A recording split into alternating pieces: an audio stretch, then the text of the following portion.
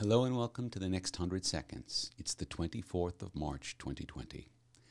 We are at war. It is a global war being fought across global fronts everywhere on this world. We are at war with an enemy who is invisible. And because that enemy is invisible, it has frightened us so much that the only thing that we can do is go and hide in our houses and wait for that enemy to come and take us. It's a horrible situation that has reduced the entire world to a cowering, shivering mass of fear in really only about 60 days, because it was just 60 days ago that, in fact, the authorities in China closed down Wuhan.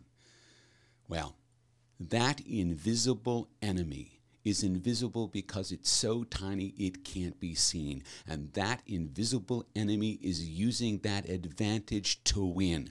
We need to use the tools that we have to fight that invisible enemy. And that begins by making the invisible enemy visible. And we make the invisible enemy visible by testing for that enemy everywhere. If you test, you make the enemy visible, then you can isolate people who are infected. They will develop antibody immunity resistance, and then they can come back and live among us again. And if we test and we test and we test everyone, the virus has nowhere to hide, and we will be able to eradicate the virus, and we will win this war, and we will not be hiding in our homes anymore, waiting for an invisible attacker to come and take us.